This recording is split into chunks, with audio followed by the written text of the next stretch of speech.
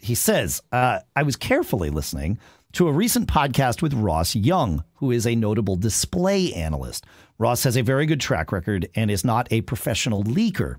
While stitching together several of the things that he said, especially when talking about larger screens being developed for Apple, and a comment about being perfect for an all-in-one, and almost a throwaway comment he made about current branding now embracing studio naming, I believe we will see a large screen iMac with M whatever Pro or M whatever Max configurations sometime on a timeline of 1 to 3 years that will be called the iMac Studio.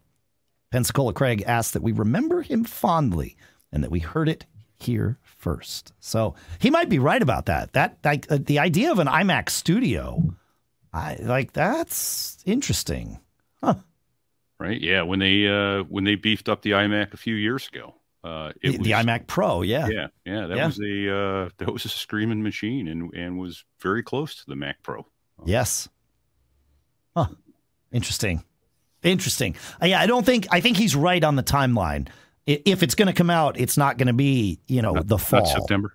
No, I don't. Well, they want to let the Mac Studio sort of settle into the market before they put something right next to it in terms of competition. Like, do you want the Mac Studio on the display? Do you want an all-in-one? Because I would go for the all-in-one here in the studio because I would need them. If I bought a Mac Studio, I'd need to buy a display, and I need to buy an expensive one because I'm really used to Apple's 5K screens. So, yeah.